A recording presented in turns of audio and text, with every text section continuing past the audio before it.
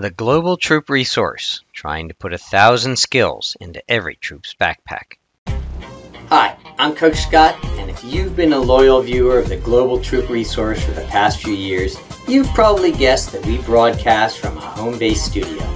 That said, we're preparing for a future where we'd like to take our show on the road. Our plan is to start by visiting other troops on the East Coast and broadcast in person from scout camps and scout reservations. If you'd like to be on our show or to see our plans, visit globaltroopresource.com. That's globaltroopresource.com. Now, back to the show. Okay, so welcome everybody to the Troop Resource Show. Tonight our topic is STEM, and we have with us, of course, Randy, the man, Hardy. Hey everybody out there in TV land. And we have me, Scott Newman.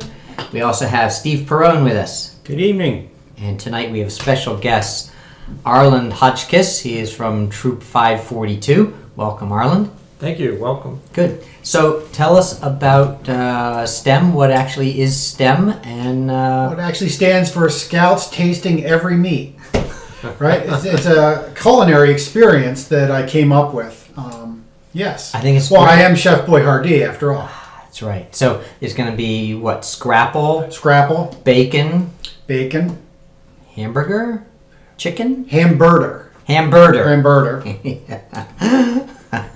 So, all seriousness aside, Arland, Yes. Tell us a little bit about STEM So and the Scouts. It stands for Science, Technology, Engineering, and Math. Get out of here.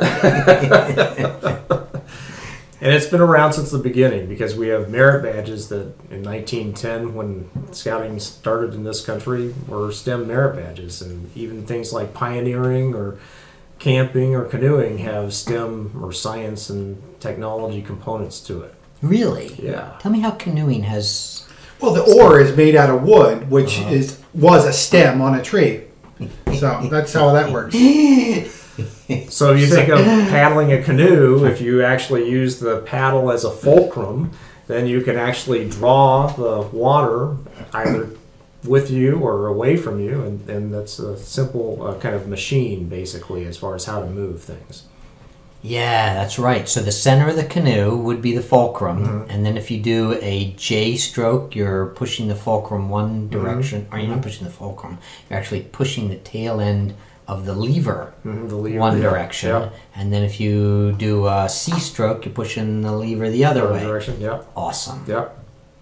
Very cool. Yep. So what else? So recently, I guess we've had a number of initiatives that have been designed to increase the number of people going into STEM fields or science and technology, engineering, math fields as a career option. And so in 2010, with a big grant from ExxonMobil, Scouting started something called the NOVA Awards program, which is kind of a combination of science, technology, engineering, math, and Scouting. And so NOVA Awards were created and Supernova Awards were also created. And so these are things that are electives, but they go along with either the typical advancements or merit badge program. And NOVA Awards are kind of like merit badges because you have to have prerequisite merit badges to start a NOVA Award. And then you complete that and you get a special patch that's a little bigger, a little fancier than a merit badge, and actually hangs in your temporary patch spot. And if you get one, you get this nice star-shaped patch. If you get more than one, you get these little triangular pins called pie pins. Not the pie that you would eat, but you know. I was going to say Nova stands for Nosh. One track mind. But like the symbol pi, and so that just decorates the patch. And then when you earn 2 or 3 of these NOVA awards, then you can start on a Supernova Award, which is actually a medal that is named after different famous scientists or astronauts. And so then you can, after you earn those, you can get bigger and bigger NOVA awards. I don't know if anybody's ever earned all the different NOVA awards, but they go along with the different programs in scouting, whether it be Cub Scout or Scouts BSA, or venturing. And so there are different NOVA awards that are part of each of those programs. But it used to be just 4 for each program. So one would be a science one would be a technology one would be engineering, another for math. But now I think for Cub Scouts they've got 8 different NOVA awards. And in Scouts BSA there's 6. I think there's still just 4 in the venturing program. I seem to remember, and I haven't been a den leader for a long, long time, but there was a scout patch. I think it was Cub Scout. It was a compass with the little triangles on it. Was that Cubs or is that Boy Scouts? Does anybody remember? I'm not sure. Because I'm wondering whether it's the same kind of thing. You said it's got little diamonds that you put Well, on it has triangles. That you triangles. put on it. Okay, Yeah, right. that's kind of. And I so think you're thinking of the various levels of tiger, bear that form a triangular badge. No. This was Something- a patch. like a compass. It would hang off of, I believe it was off of the pocket. Mhm. And then when you get certain other awards, you'd get the little The pins put pin on. for the compass point. Maybe. Is this like the time you saw Bigfoot? You know, I did see I know you Bigfoot. saw Bigfoot. I did. And it was here in Springfield, as a matter of fact. By the way, it's nosh, hors d'oeuvres, victuals, appetizers. That's what no. So and I was driving down Springfield Road, and there was something that was a mix between a kangaroo and a dog that went over the street. That's not me ringing, unless you're ringing. But anyway, Scott, getting back to your question, then in 2014, a program called STEM Scouts started. And so that's another initiative that's a completely co-educational program that has 3 different programs to it. One that goes along with elementary school, another one middle school, and also for high school. And that started in Knoxville, Tennessee, as an initiative to have something that's a completely Scouts-oriented program as far as the mission of Scouting, but also a program to develop Scouts into STEM professionals eventually. And so that piloted in Knoxville, Tennessee in 2014, was expanded to 12 councils nationwide in 2015, and it's expanded since then. It's still a national pilot program, so it's not a permanent part of Scouting yet, but it's something that has really taken off. In our council here, we have 1 lab. The units are called labs that just started last year. Okay. Now talk to me about the NOVA for just a Okay. moment. If a scout were interested in that, that's separate from merit badges. It is. anything we do at Merit Badge College? Yes. Is there a NOVA element? We do offer a NOVA award at each one, and we alternate, and we've, in the 4 years that we've been offering them, we've had a different one. And they have some pretty crazy names. Do you remember some of the names of those? Well, one's shoot or one's launch. Yeah, Launch, I remember Yeah, that one, yeah, right. Yeah. And it's something to do with one of them was There's math. one, forget I what had to the skip lunch today. there's So one called hungry. Start Your Engines. Yeah, start your Yeah. engines was one. Yeah. Yeah, you need to start your engine. And I think Go. the other one for math is Crunch for crunching Crunch. numbers. Yeah. Oh, I Okay. could crunch on some nosh. I'll bet. Yeah, so we do offer one each year. So what are we offering this year in the next Merit Badge? Do you remember? Jason's teaching at Jason Porter, but I'm not Yeah, sure which I one. think it might be shoot. Shoot? Okay. Yeah, it is. It is shoot. Okay. And that's not riflery. What is shoot? Well, it goes along with projectiles. I think he was It asking is. me, Oh, Arlen. Sorry. But you can go ahead and answer, Arlen. Because I got nothing. Shoot. Shoot. Yeah, we all know what shoot means, right? So, well, you know what? I just noticed on camera 1, we also have Zach here, who is an Eagle Scout. Say hi, Zach. Hello. Good. I didn't know you were on camera. Did you know you were on camera? No. We I are did not. now. Thanks for ruining it, Building Scott. this car. He was my best grip working behind the Key scenes. grip. Key grip. Key grip. Key grip. It's best boy. Yes. And Don't key ever grip. correct me again, Steve. You're missing some pieces. Arlen, can we go back to that? That I've been told that many times, Zach. Many times I've been unit, told I'm missing a piece. that we have in Cradle of Liberty. Yes. the STEM Scouts The unit. STEM Scouts, yeah. Now, it's not a traditional it's scouting with camping and stuff. It's not even uniform, is it?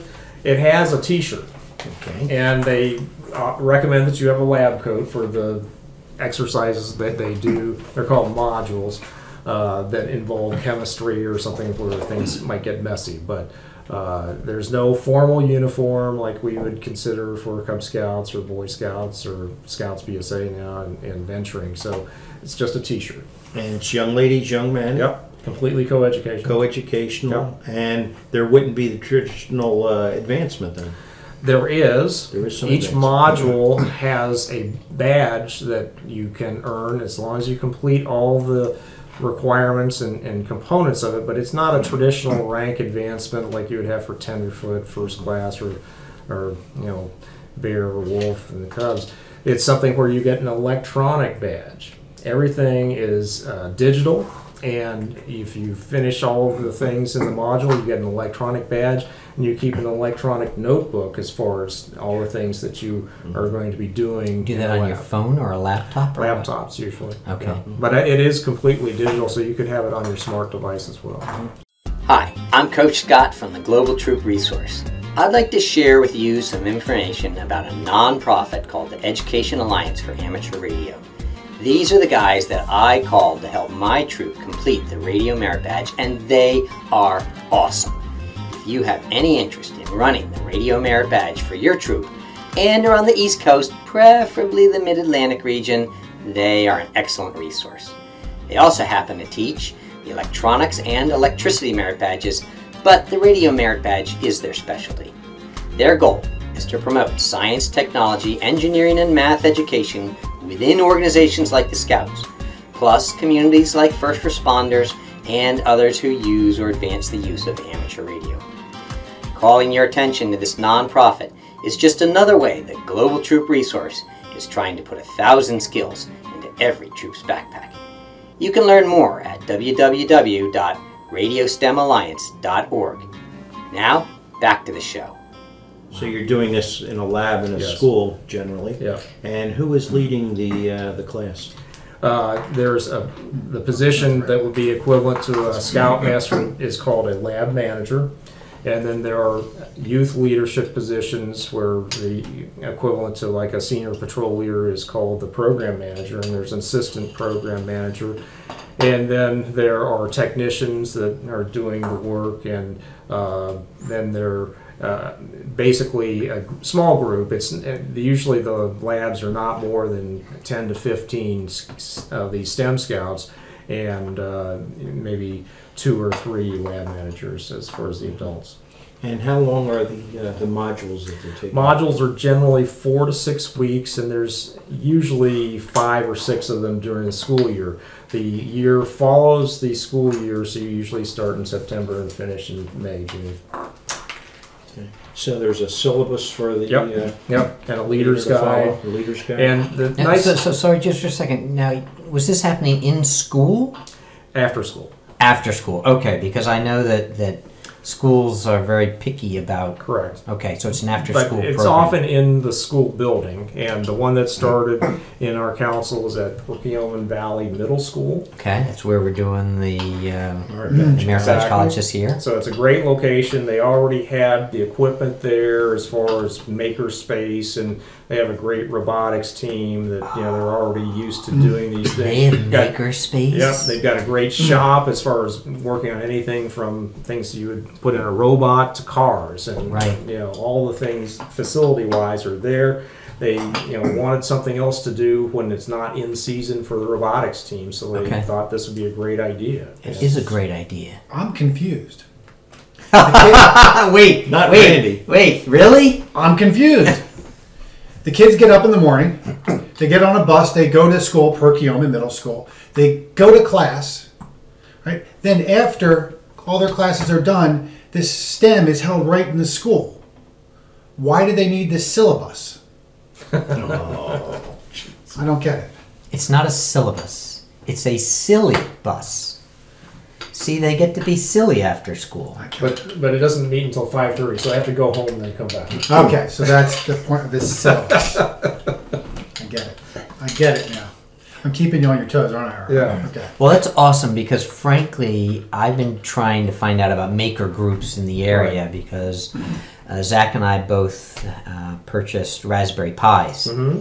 And Not the kind you can eat. Oh, darn. so, I prefer cherry. So that'd be an Arduino for you. But I'm not exactly certain how to get started with it. And so I'm looking for a maker lab. I know there's one in Philadelphia down in Gray's Ferry, but I just can't get there. So that would be awesome. Yeah. Yeah, and there are a number of high schools that have those kinds of facilities. This is the first one to start in Philadelphia because I guess the cost is a factor, and that's one thing that's kind of good or bad for this program because it costs everybody $200 a year to participate.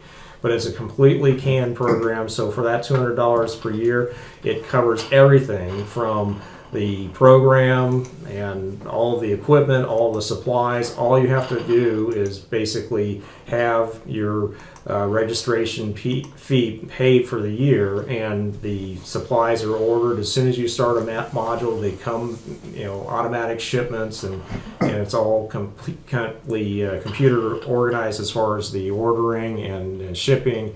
And you just get the stuff in a tub of the materials, and you get it out, and you have it all ready to go. You don't have to reorder anything, and that is awesome. It is very good. Absolutely and awesome. So for that $200, it covers a lot of materials that if you went out and bought them yourself, it might cost more than that. So let's say we've got Scouts in Troop 512 here in Springfield, and we want to get them involved in one of these programs. Perkiomen East is way far away from here. Yeah, take the syllabus. Take the silly bus up, but on a serious note, we'll take the serious bus for a moment. How would we get a program like this going? So you just apply. It's something where you would see the council as far as setting up an application. It's just like starting any new unit in scouting, and so you would. The only other thing besides the $200 per year for the STEM Scouts is you would have to pay $40 per year to charter a new unit. Okay. Interesting. So it's a STEM unit. Yeah. It's a lab, not a troop or a pack or a crew, so it's called a lab. And is it assigned a unit number? Yes, and I think the one in Perkiomen Valley, they call it a Lab 2001. I'm not sure exactly the significance of that, but yeah. So it is assigned a number. Be like Space assuming Odyssey. It was an odyssey to get that number. Might have been. Yeah. It probably was. Yeah. I don't know if it was in space or if it was in Perkiomen Valley. Now he's catching on. He's a little slow, Scott. I don't know how he teaches these kids. So our lab masters, what? Manager. Lab manager. Yes. Would this be a scout leader, or could it be a parent? Well, interestingly enough, the main guy who got this started in Perkiomen Valley is actually the principal of the middle school. Okay. And so he thought this would be a good idea. There is one other lab manager there who happens to work for Dow Chemical, which is right next door. Right. And there's an assistant lab manager that works for Lockheed Martin. So it's typically people that have either some kind of educational or science type career. And they'd have to go through all the youth protection, security checks, like all that any kind other of stuff. Adult leader, they'd have to fill out the application and do the YPT and background checks and things like that. That we're good with, Scott. It's that technical part that kind of rules us out, the Lockheed Martin Dow Chemical. But the interesting it's going to disqualify us. The interesting thing is that most of the programs really are dependent on parent involvement. It's not like your typical troop meetings where parents drop off and you don't see them again. Here, they really encourage the parents to stay and help out with the exercises, particularly if they have an interest in the STEM field. Okay, so let's say that, for example, do you know what they are doing up in Perkiomen? For instance, a Lockheed Martin, are they teaching them how to build planes? So there's a curriculum. Each year the curriculum is different, and so I'm not sure exactly what module they're in at this point, but I know they started out with a robotics module. That's usually the first one of the year for middle school. They also had a module on an mobile app design program, which was actually piloted here by our STEM committee at Cobbs Creek a year ago. And so it's something where you use MIT App Inventor. It's just a free program that you can design any kind of app that you would put on your smart device. So that's a module in the STEM Scouts program. They also have a module that they did on optics, or the kind of physics of light. And Sure. They use lasers and prisms and that sort of thing. Angle of incidence equals the angle of reflection. Yeah. Yeah. Refraction, Right. total internal reflection. It's a really great lab where they have these 2-liter bottles of water, and you can shine a laser through it and see how it bends and that sort of thing. So Awesome. yeah. Awesome stuff. And then they have I think they finished the year off with a module on drones and how to fly drones and the kind of physics of aviation and how that works and everything. Totally cool. Yeah.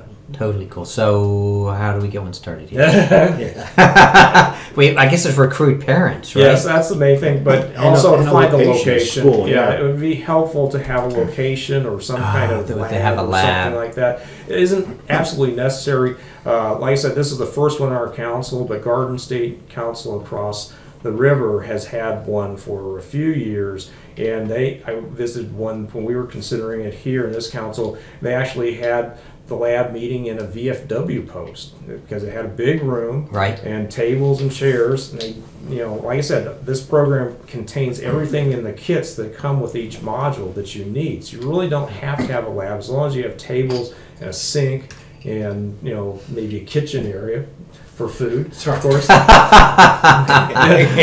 you full yet? Then you're really good to go. I was just chuckling because I was thinking about VFWs and the ones that I've been in, and that'd be fine with me. Because of the adult beverages. The adult beverages. But I don't think, I just can't imagine having it in a VFW. But Well- you know what? Any place that, As long as you have the Yeah. space. Well, I guess what I was thinking there is because with schools, you've got, when you hear labs, I think Bunsen burners and Right. things of that nature, really a lab space. Well, but and this one that has a maker space. So the first pictures I saw of them doing the robotics, they were in the kind of lab that has all the maker Right, space. right. So it's Oh, very that's easy for just them to build fantastic. things. fantastic. Yeah. Now, some of the maker space that I've heard about has got big equipment like It does. metal lathes Yeah. and Laser cutters. laser cutters and all those kinds of things. Yeah. So speaking of makerspace, hurry up, Zach! Well, you're missing like half of the kit. So. he's missing. I'm more doing than this half right the now. kit. Look at my hands. Talk about the moving right model, here. not about Randy. Now, we have a STEM center up at Recital Falls, don't we? We do, yes. And what do we do there? So that's an old dining hall, the Great Bend Dining Hall, and there they've got facilities for everything from robotics to radio. They've got a ham radio operation. They also teach engineering merit badge. We did a show on radio, and I too have a ham radio. He does. Oh, yeah. Good. Yeah. And they teach chemistry, they teach movie making, and a lot of the technology merit badges are taught there as far as digital technology, that sort of thing. And we're always looking to add new merit badges, but I think they have about 10 different STEM merit badges they offer in that dining hall. Akanikan has the science They do, center too. Yes, they do. That Yeah. has been around longer than the one that we have at Resica, and that was actually built, or I think it was an old hall there that they repurposed for a STEM center at Right. Akanikan, and I got a big grant from They did an amazing Dickens, job. It yeah. really looked nice when I was there. Where did they get their grant from? From Becton Dixon, I think. It's kind of a chemical company that, I don't know if you've noticed, there's a huge liquid nitrogen tank that's kind of outside of Yes, yes. Akanikan, and so that's something that I think the funding all comes from the Becton Dixon grant. Okay. Yeah. Nice. Yeah. Go Bexton Dixon. So we don't have any major funding that is supporting the Resica Falls STEM Center, but we've been able to get some small funding from the council, and we've been able to use OA members to kind of remodel. But if you would like to become a sponsor, right. Exactly. we'd like to hear from you. Exactly. Because I know, at least with the STEM Scouts program, the original idea in our council was to fund it in the city as an after-school program for elementary schools. And we had a grant to a major corporation that wasn't approved. And so that's kind of held that back at this point. Do you know about the Maker building in Grace Ferry? Yeah. Okay. Yeah, I'm aware of that. But, it's I do. it's hard for, at least in the city, for people to be able to afford $200 a year. So that's why Right. we had applied for Right. a major grant to fund the after-school programs. Right. Huh. Maybe you could do a camper ship. It'd be a stemmer ship. You'd need some seed money. Stem those jokes. I'll nip it in the bud. Actually, I work right across the river from the Maker site. Okay. Do you? Yeah. I didn't know that. Yeah. Abrams and Cancer Center's right on the other side of Gray's Ferry. Mm-hmm. I didn't know 34th that. Street Bridge. It's All right right. there. Yeah, I know. Penn Innovation Center. Mm-hmm. Okay. I think Drexel University has a very good makerspace program there as well. So that's something. We I have didn't know that. former Eagle Scout at Drexel. Mhm. Yes, that's right. Yeah, we do. So we have That an would in. be not former Eagle Scout. Well, He's an Eagle, Scout. Former Troop Fight Troop 512. Yeah. Zach's a former Eagle Scout. Yeah. That's, so awesome. So Great discussion on STEM. I've learned an awful lot tonight. yeah, absolutely. Good. So You won't retain it, but at least not till next time, right? All right. I think on that note, we will end the show. So thank you, You're everybody, welcome. for attending, and we will see you next time. Hi, I'm Coach Scott from the Global Troop Resource. I'd like to share with you some information about a non-profit called the Education Alliance for Amateur Radio. These are the guys that I called to help my troop complete the Radio Merit Badge, and they are awesome. If you have any interest in running the Radio Merit Badge for your troop and are on the East Coast, preferably the Mid-Atlantic region, they are an excellent resource. They also happen to teach the electronics and electricity merit badges, but the Radio Merit Badge is their specialty. Their goal is to promote science, technology, engineering, and math education within organizations like the Scouts, plus communities like first responders and others who use or advance the use of amateur radio. Calling your attention to this nonprofit is just another way that Global Troop Resource is trying to put 1,000 skills into every troop's backpack. You can learn more at www.radiostemalliance.org. Now, back to the show. Hi, I'm Coach Scott, and if you've been a loyal viewer of the Global Troop Resource for the past few years, you've probably guessed that we broadcast from a home-based studio. That said, we're preparing for a future where we'd like to take our show on the road. Our plan is to start by visiting other troops on the East Coast and broadcast in person from scout camps and scout reservations. If you'd like to be on our show or to see our plans, visit globaltroopresource.com. That's globaltroopresource.com.